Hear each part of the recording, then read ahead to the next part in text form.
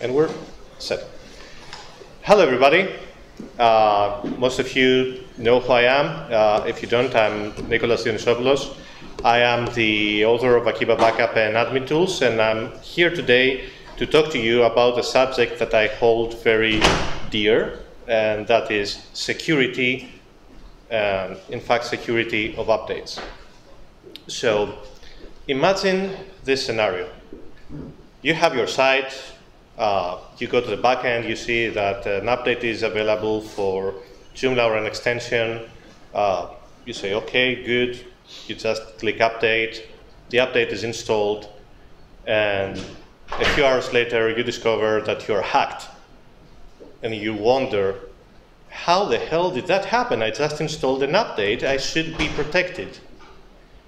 Well, the thing is that you should be protected, except that how the updates work is not entirely secure. So let's see how the updates actually work. It goes a bit like this. Your site, through the internet, goes to joomla.org and say, hey, can you please give me a list of all the updates that are available right now for me? And Joomla.org responds, okay, there you go. This is the XML list of all the updates that are available. And these are all the versions, the PHP compatibility, whatever. And this is the location you download it from. Your site says, okay, I can see that there is a version newer than the one that I'm currently on. So I will have to tell my user that there is an update, at which point you say, okay, install the updates. And your site thinks, all right, I have to download and install the update. So there it goes, over the internet, back to the download server, which might not be joomla.org. Currently, it's not joomla.org, it's GitHub. It's the update server that was specified in the XML update file.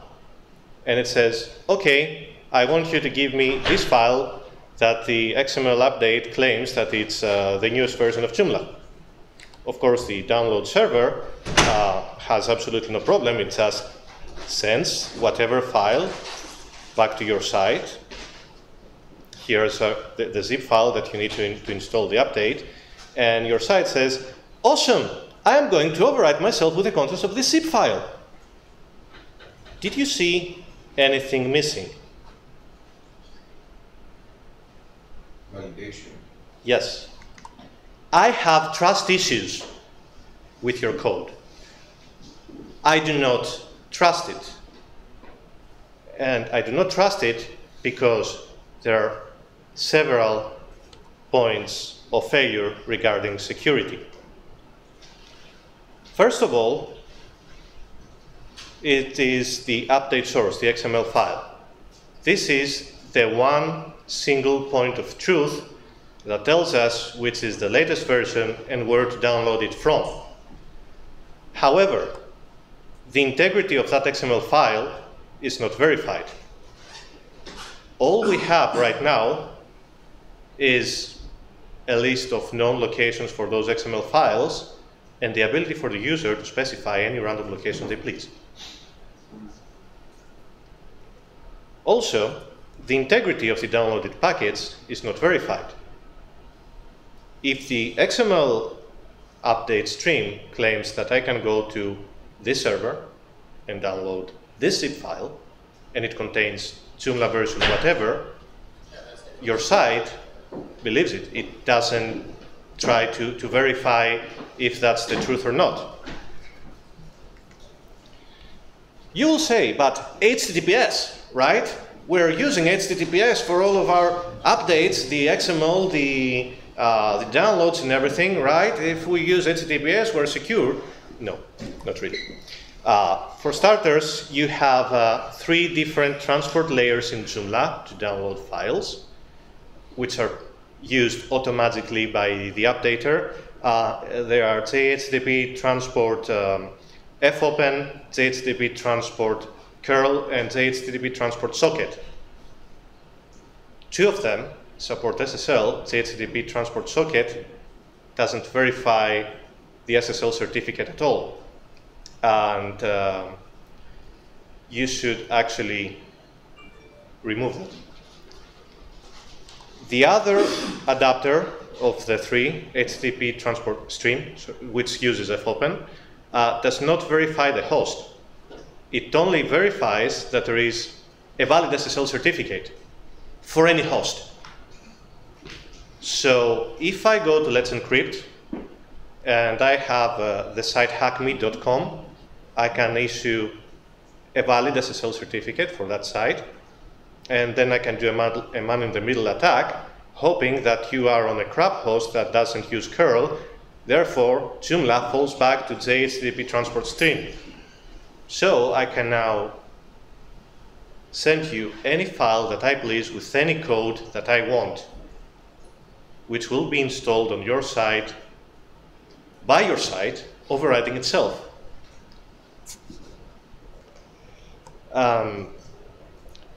And even if you have the most secure, which is HTTP transport curl, it is still possible for a sophisticated hacker to spoof the SSL certificate, either because they have managed to con a certificate authority to issue them a certificate, which is not very uncommon, as you remember. Symantec got in really hot water with Google because their validation method kind of sucks. Start SSL. Yeah, so basically you have a lot of commercial certificate authorities which accidentally issued certificates for sites that they shouldn't. So if you have that SSL certificate, it's perfectly valid and it's under your control, not under the control of the actual owner of the site. So let's see a few attack vectors based on what Joomla does and doesn't do in order to install core updates.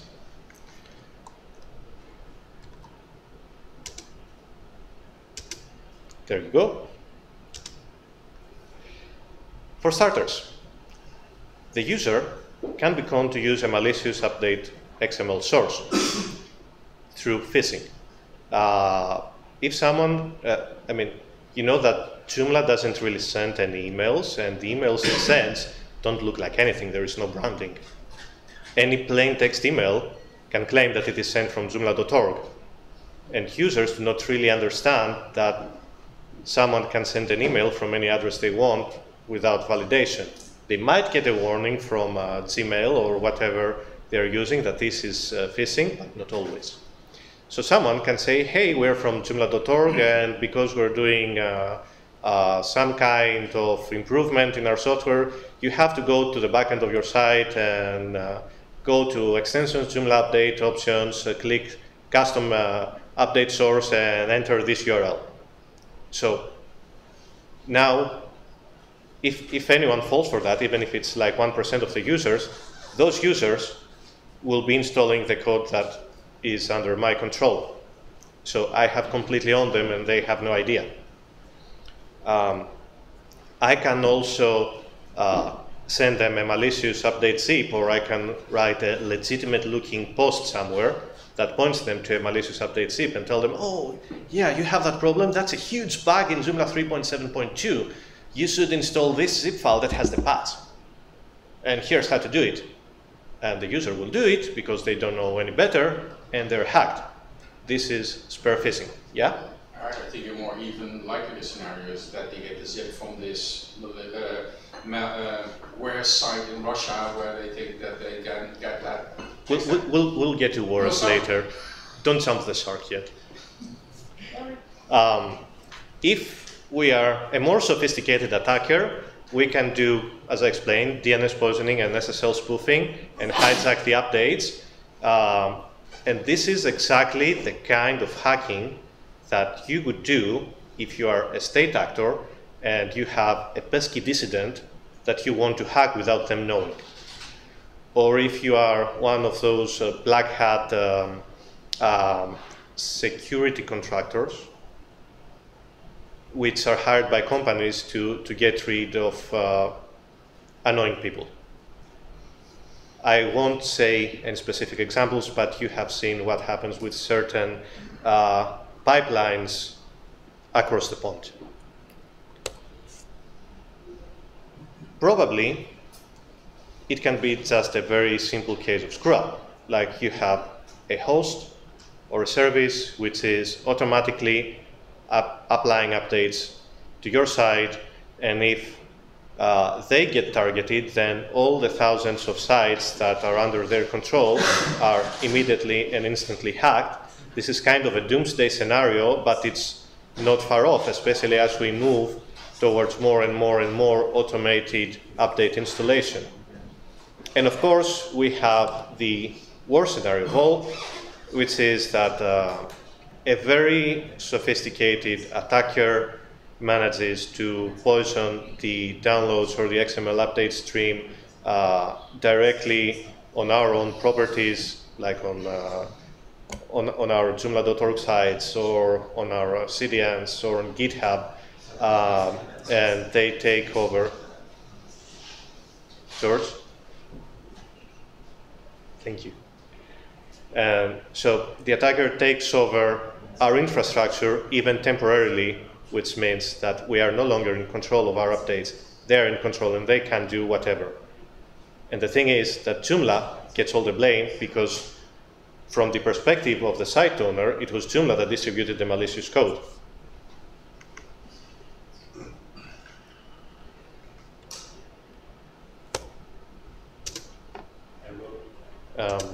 Yeah. Did we lose internet? Okay, there you go. So, this is not a Joomla-specific issue. This is something that happens in other CMS. WordPress last year had a major flaw in delivering automatic updates because of the way they were doing some GitHub hooks and stuff. That was explained in a very lengthy article by WordFence. They patched it, but basically they were vulnerable to any third party who could inject malicious code into their updates. Linux distributions 12 years ago had a similar issue because they were signing their packages, but they were not signing their metadata, like our XML update stream, which meant that someone could point a user to a malicious update source, malicious packages, install an advanced persistent threat on their computer, and they would be none the wiser. This is an issue that was solved about 10 years ago by doing something very simple, which is sign the metadata. If you download a list of updates, you know if it's legitimate or not. Drupal seems to have similar challenges, which are currently being discussed on an open thread as part of automatic updates. And their main concern is what happens if someone takes over our updates infrastructure, since we do not validate updates in any other way. Are we automatically hacking, letting someone to automatically hack sites?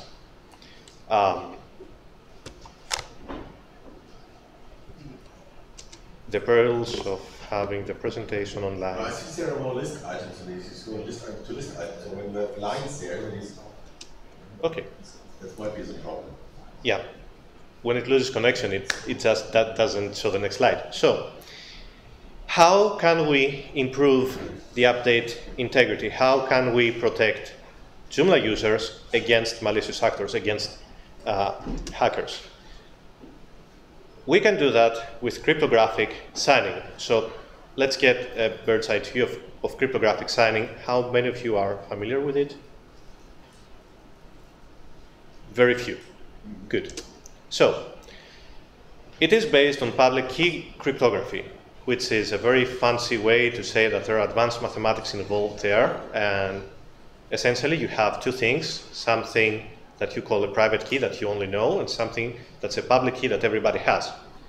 When I encrypt something with my private key, you can decrypt it with my public key, and vice versa. If I encrypt it with a private key, I cannot decrypt it with it. You can only decrypt it with the public key. So this is why it's called asymmetric cryptography.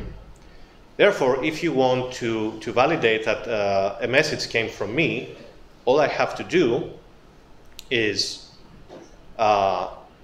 take a hash, like it's a bad hash, but I will use as an example, SHA1 of my message, and then encrypt that hash with my private key. This means that you get my message, you get that encrypted hash, which is called a signature, and you have my public key. So now you can calculate the hash of my message, decrypt the signature, and compare that decrypted signature with the hash you calculated. If it's different, the message has been tampered. You cannot trust it. It didn't come from me. There is a conspiracy. Someone is trying to hack you. As always. As always.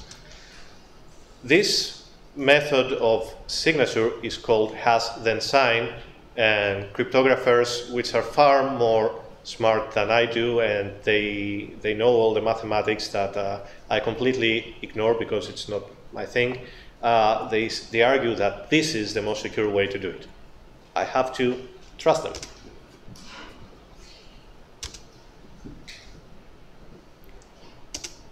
There you go. How do you do cryptographic signing in PHP?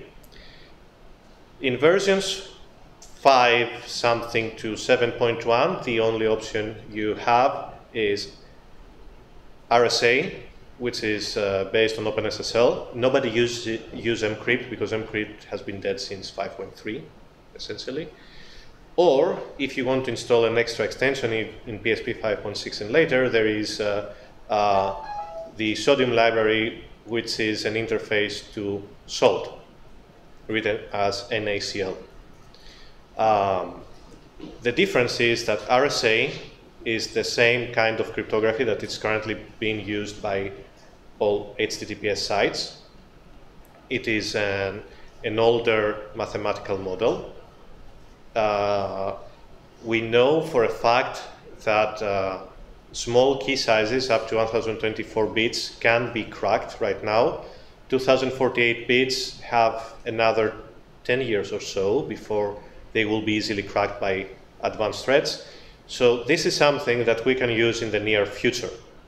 Sodium is using an even more complicated form of mathematics called elliptic curves. This is projected to be secure for the next 40 years. All of that assuming that we're not going to be having quantum computers anytime soon, because then we're just screwed. PHP 7.2 has libsodium implemented, included in the core. It is the first programming language in history that has modern advanced crypto out of the box. And of course, PHP 7.2 is something that we will not be able to use for another 7 to 10 years because shared hosting. So, let's say that we want to use RSA. You might be tempted to say, I can read the PHP manual and implement it myself. Don't. Do not roll your own crypto, it will be cracked. Guilty as charged. I've done that. And of course, a cryptanalyst went ahead, analyzed my code, and said, dude, you actually have a security vulnerability here, which is called padding oracle. I was like, okay, the only oracle I know is the Oracle of Delphi. Can you please elaborate? He did. I was like, oh shit, I really shouldn't have rolled my own crypto. He said, no. Trust cryptographers to do it for you. So don't roll your own crypto. So what can you do? Well, for the upcoming, let's say, major version of Joomla for X, we can use a library called EasyRSA, which is itself a wrapper around PHP seglib, which is currently considered the golden standard for doing RSA cryptography in PHP. You don't need to know how it works. You just need to know how to use it, and you can trust it that it's doing the right thing. Perfect. For the future major version of Joomla, 5x, which will be with us in, let's say, 6-ish years, we can very easily use Halide, which is using libsodium that's included in PHP 7.2 and later. Because by the time we get to Joomla 5, PHP 7.2 will be end of life for a couple of years. So we can easily say that it's the lowest requirement for that version of Joomla.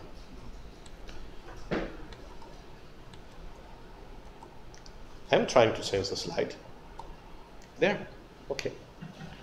So now that we know that we can sign stuff, what do we need to sign? I would say that we need to sign two different things. First of all, we need to sign the packages themselves.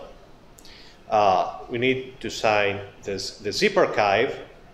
So when you try to install an update through a zip file, even directly, Joomla can verify that this is the real deal and not someone's attempt to hack you. Zip files have a very interesting property, which is called the zip file comment. At the very end of the zip file, you have 2 bytes, which is the length of the comment, and then you can have up to 65 kilobytes of free data, whatever format you want. This means that I can take the entire zip file that has currently no comment, sign it, and then put that signature as a zip file comment at the end of the file. So I have my package and my signature in one neat file. Perfect, right? Problem solved.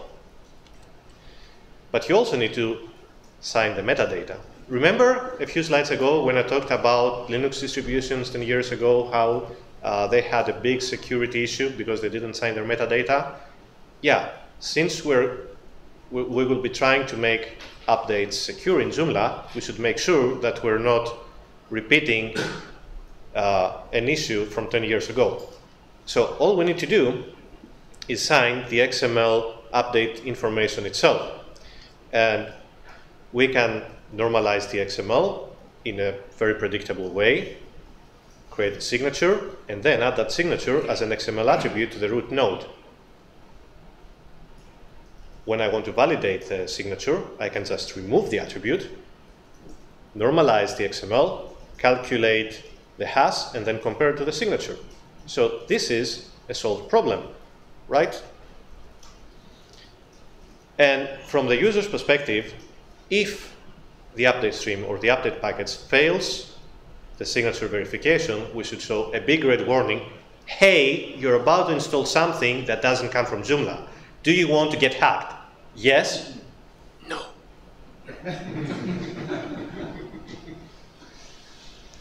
No, I don't want to get hacked, please. So, problem solved. You have saved most of the users from themselves. Of course, there will always be the idiots who will say, yes, I want to get hacked. Hopefully, most of those people are in this room and we know what we're doing, and we're only installing this kind of zip files because we're testing something like a new RC version of Joomla or something like that, that hasn't still made it to one of the official update streams. Yes, Marco? At the risk of you telling you about it in the future, what I see as a very big added value if we were to do this, that if we would have like a centralized library where you could find these signatures also for previous extensions, you could at least... We'll get there. That's what I was afraid of. Yes. We'll get there, yeah. Sorry. The thing is that when you're talking about updates and cryptography and all of that, it's a chicken and egg problem. So you have all those interdependent ideas, but you have to start unraveling the yarn from somewhere. Yeah. So the easy way to start unraveling the yarn is core updates and then go to the more complicated bits, which is extensions. So, yeah, I'm waiting. Come on, you can do it. You can show the next slide. Yes. Very, very important is how you sign the updates. Of course, if someone gets your master key, it's game over because they can sign everything as you and nobody can trust you, right? Okay, so here's the deal. You need to do what they always do in fantasy novels. You take the magic crown, you cut it into pieces, and you spread it across the 7 corners of the kingdom. In modern terms, this means that you have the master key, which is offline at all times, and you have the physical media distributed to people across the world, but they only have the key, they do not have the passphrase to unlock it. The passphrase to unlock it is distributed to other people. So nobody can really steal the entire master key unless they start tracking down and hunting your volunteers. But I think that if we reach that point, writing free software will be the least of our worries. When you are about to sign something, you need to use an air-gapped and secure computer. Air-gapped means that it never gets online ever. You epoxy the network port, you remove the wireless adapter, there is no way to get online. You get the files there on a USB stick, you sign them, put them back on the USB stick, and then you take that USB stick to your main computer and upload everything. And this should be handed over physically to its release manager. And before you say, but this is so much work, we have these events where the release managers are always attending, paid by the project, so it's very easy for them to just hand over a laptop. Not really a problem. So the thing is that you're not going to be signing everything with your master key. Because if something happens, you need to be able to revoke the signing key and say, it has been stolen, the NSA intercepted me at the airport, I assume they read the contents of my air-gapped computer, so everything in there is compromised. We need to revoke that and create a new signing key. But how can you trust the revocation? If the NSA has your master key and you're using it to sign your updates, then they can say that you revoke your master key and have their own master key. Now we are back at square one. So the solution to that is that your master key is your master key. You do not use it to sign anything except your signing key, the intermediate key. So if you need to revoke it, you sign the revocation certificate with your master key, so the NSA or GCHQ or whoever cannot claim that your key is revoked. You can only claim that. And you can also sign your new key with the master key. So there is a continued chain of trust. This is how all certification authorities work. When you order an SSL certificate, it is not signed by the root. It is not signed by the root certificate that you have installed on your computer. It is signed by the intermediate certification authority. This is exactly what we're talking about.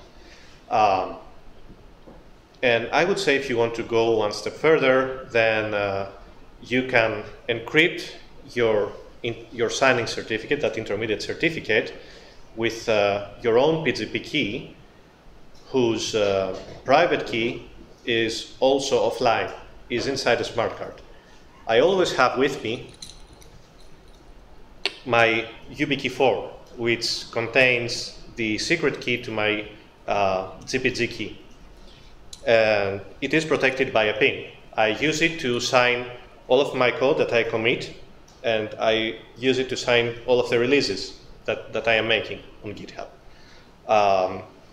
And you can know that when I have some code signed, that code has come from myself because nobody has that key. It's on my person all the time, and nobody has that PIN. So even if someone steals it from me, they cannot use it. You might think that this is a bit paranoid, and I would agree with you before 2013. Do you remember what happened in 2013? Snowden. Our conspiracy theory that the NSA is out to hack every single one of us was proven as a fact. in the next few years, we found out that all those crazy theories that we discussed are standard business practice for spooks. Last year, we found out that the intelligence community is actively trying to hack all secure communications. So this is paranoid, but this is healthy paranoia, because they are out to get us. There are no two ways about it. And this is why secure updates are very important. They are out to get us. After all, we are responsible for the security of millions of sites. It's 3% of the internet. We're not just responsible for the security of our own blog where we post cat pictures, if we even use Joomla. There is more. It's not supposed to end here. Suspects. Dun, dun, dun, dun, dun, dun, dun. Improving the code integrity, because so far we have seen how we can protect our users from malicious actors. Now let's see how we can protect them from ourselves, from our own mistakes. Is the code that we have really working? First of all, let's consider this. Any line of code that we commit to Joomla has a consequence on millions of sites. Right now, the commit process treats user interface changes and library code in the same way. And I like to call this process YOLO CMS. You never know what will happen. Two people will say it's okay. If it is a user interface change, it's very easy for two random people on the internet to literally just install the patch, follow the test instructions, and tell you if this fix works or not, or if it breaks anything else. If it is a library change, they can't. The number of people who can tell you if a library change is going to kill something is, I don't know, 7, 8? Half of us are here. So I would say that the first thing we need to institute is code review by developers for anything that touches library code, and I see Michael being very enthusiastic about it. Yes. Ask the community to volunteer. Hi, I'm here.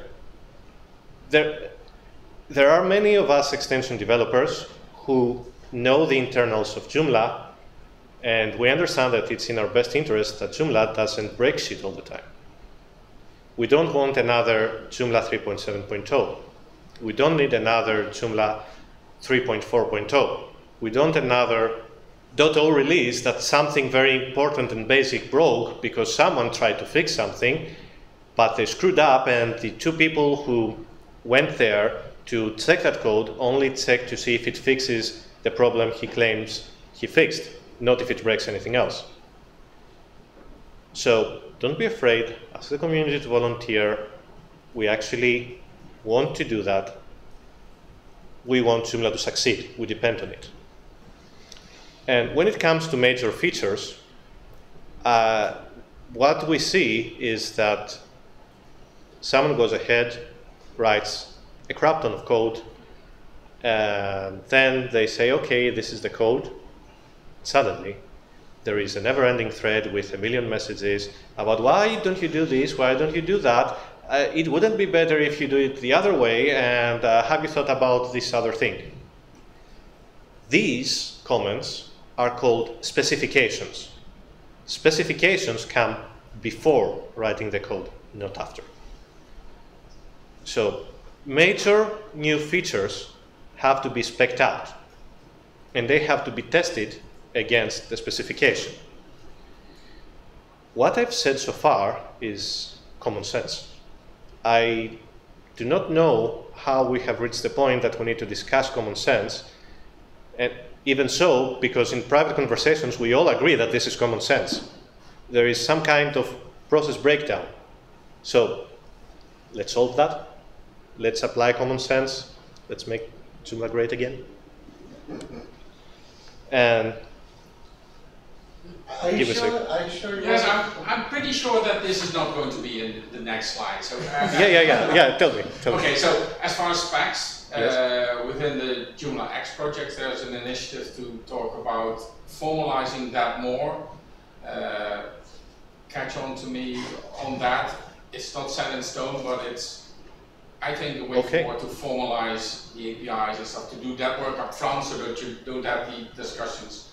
Marco, Joomla X is a framework project. It's not a CMS project. No, but okay, it's in that context. And you're trying to write a framework, and then you're trying to rewrite a CMS on it. So this is a long-term project. I'm talking about. I'm talking about the. This is not about the project itself. It's in that umbrella, but it's specifically targeting at specifications, APIs, stuff like that. Okay, we can discuss about that later. So to close the chapter of is your code really working? I know that we're testing code, we're testing library changes and new features and everything on sterile environments locally, which is absolutely not what a real-world site on a real-world hosting looks like. If you want to be sure that whatever you're developing, the next minor or major version is actually going to work for people, ask people to test it on real-world sites, on copies of real-world sites that are on real-world hosting, and they use real-world extensions. Yeah. That's what the CMS release team does. So for 3.7.0, we actually had, and there's only a few people in it. I know. Up a lot of sites. Let me tell you, I know for a fact that the release team did not test Joomla 3.7.0 with with the top-rated Joomla extension, because very simply the top Joomla extension, the top-rated Joomla extension right now and for several years has been Akiba Backup, and as Joomla 3.7.0 was released, Akiba Backup was broken. Its frontal backup was broken, CLI was broken, and I spent 3 weeks trying to work around Joomla. So I know that the release team is trying to do that, but you need a more formalized process. No, totally, and that's why I've been doing forms weekend, which will be put out quite soon, whereby any developer can sign up, and we can go through a process of making sure that every single alpha, beta release has been tested by that developer, and hopefully give resources for us to do it. That's another discussion that we can have later, because you should not put the onus on the developer to make sure that you have not broken basic APIs if you want to claim that you're following semantic versioning. No, we still need everybody to test. Yeah, that's why I'm saying test with real-world sites. It's very simple to say our release team has 10 members, we're all using Joomla. Hopefully, we have those complicated client sites that use a crap ton of extensions that are very intricately bound together. So we're going to take a copy of that site, apply the new version, and make sure that it's working. For more, find me after the presentation and we can discuss about this.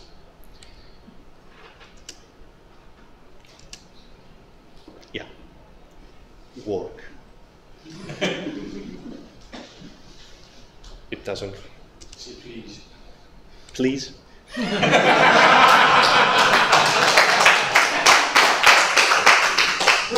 It is an Italian computer. I think I have to learn Italian. How do I say please in Italian?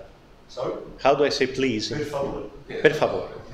Okay, so code attribution. This is an important topic. Attribution is very important, especially if 6 months later or a year later, you found out that a very simple commit that it was supposed to fix a language string error introduced a backdoor. And then I will go back to Robert and tell him, why did you commit that? And he will say, because 2 people tested it and they found it to be working. And I would say, well, you're right, but this person introduced a security issue willingly. Did they? Did they? We don't know. We trust GitHub that they did. But GitHub, is it really the single point of truth? Radek? If you do that again, I will confiscate your phone. You are not Brian.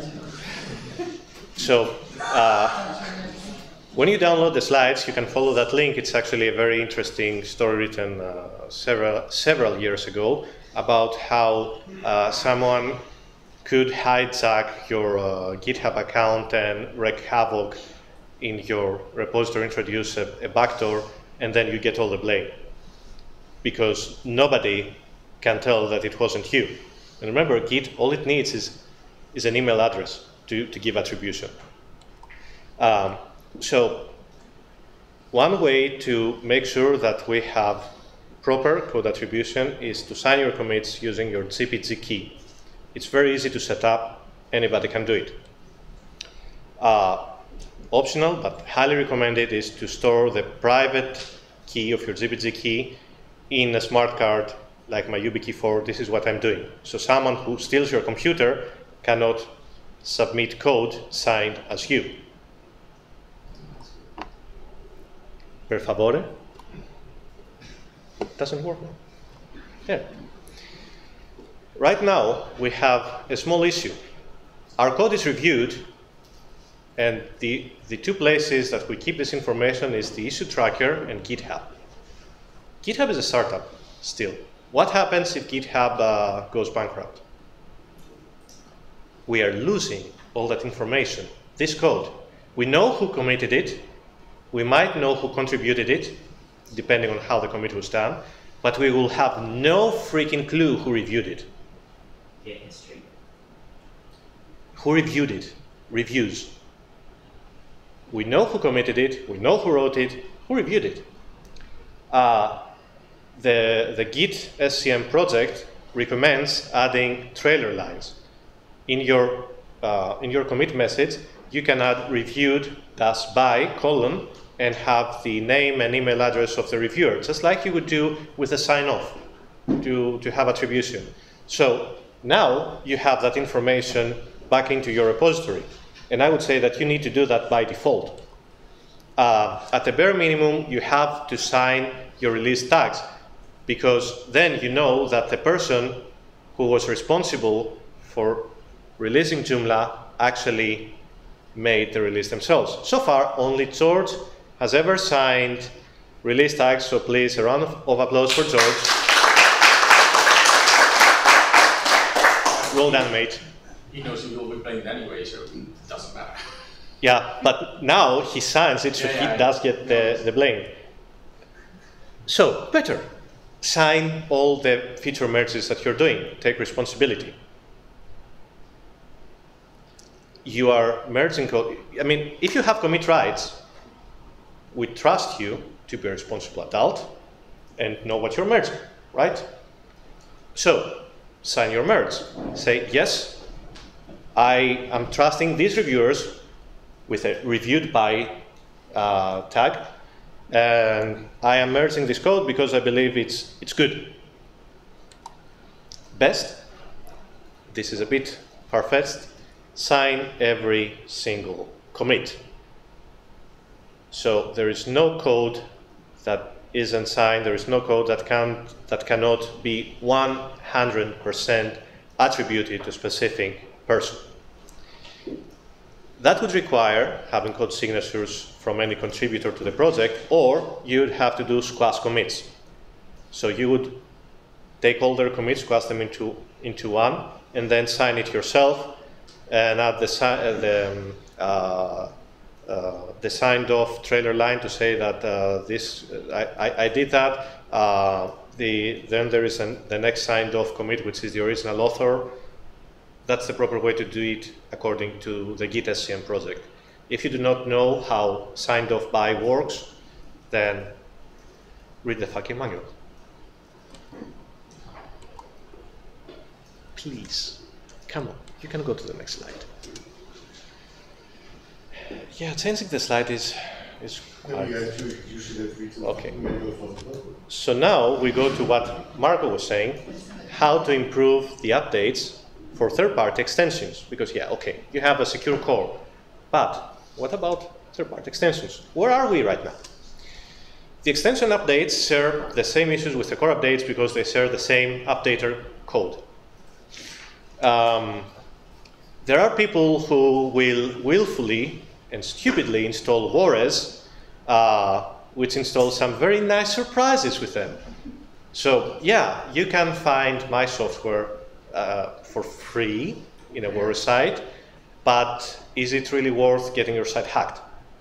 Because they also pack a nice C99 script, which automatically also emails the attacker and tells them, okay, it's installed there, go hack that site. And this is a true story. I had this person a few months ago, he emailed me, I installed your software and now my site was immediately hacked, what the fuck?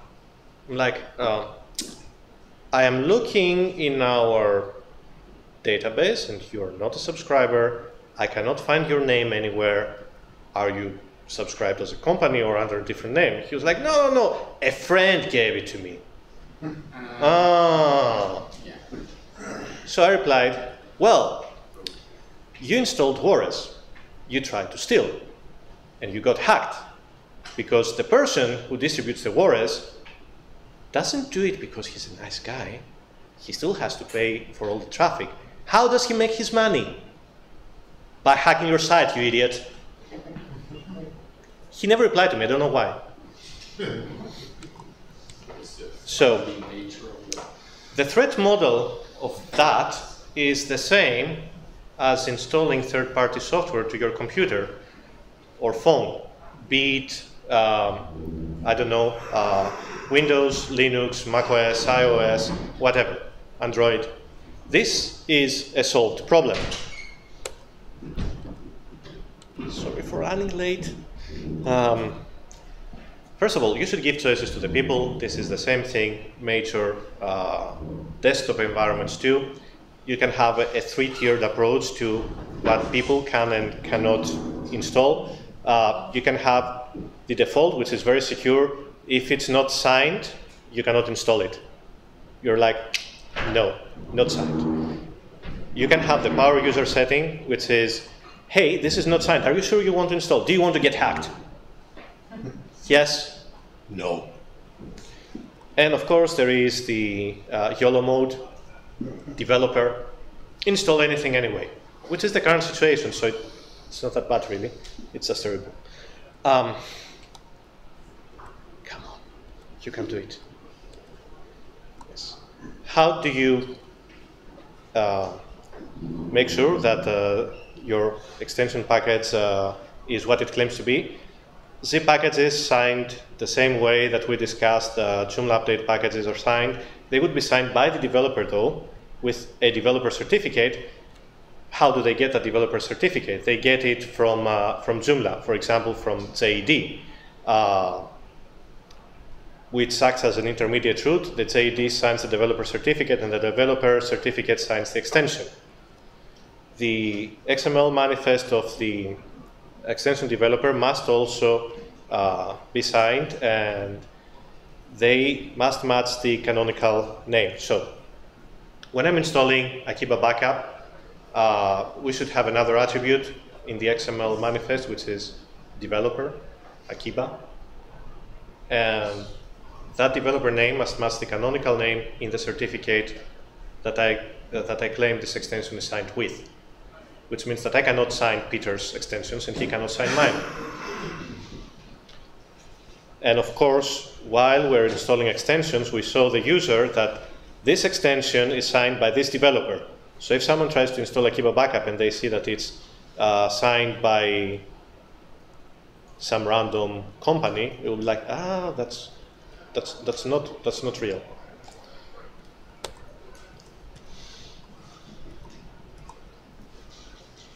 When you're trying to install updates, the metadata, the update streams must also be signed. The XML manifests themselves are also signed. So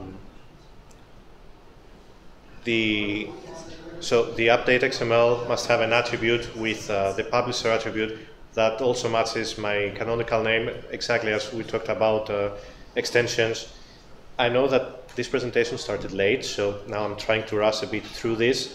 So if you have questions about this, you can catch me up later. The goal of all of that, can someone lock the door because it keeps opening? The goal of all that is to make sure that the user knows that when they're installing an extension or an update to that extension, it has come from me and me only. If it's coming from someone else, it is either blocked or they do it at their own risk and peril. The challenge is to having extensions and extension updates secured is that Joomla or DJD, or generally the Joomla organization, needs to act as a certificate authority, which means that it needs more staff, since it's already understaffed. There is a legal question: how do you verify developer identity? Which information can you collect without overstepping? What are the legal requirements for storing that information? This is something that you need to contact the lawyers and ask them those questions. How do you handle the certificate revocation? Because for developers, it's going to happen much more often than with Joomla itself. At the code level, it's relatively easy to do that. At the UX level, how would you do that? Because a revoked certificate doesn't necessarily mean that this extension developer is a crook. He might revoke his certificate because he fears that his machine was compromised. So how do we deal with that? These are all things that have to be discussed in length. What happens when a certificate expires?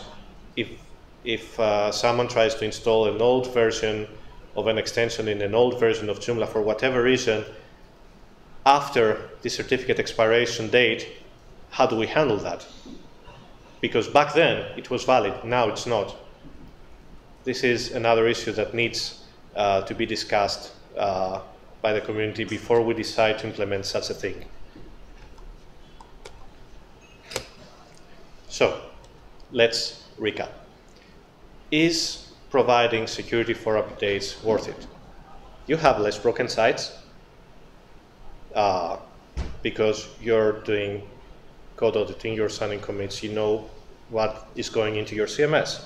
You have less hacked sites because unless the code is signed or the user willingly overrides the protection, they cannot install malicious code.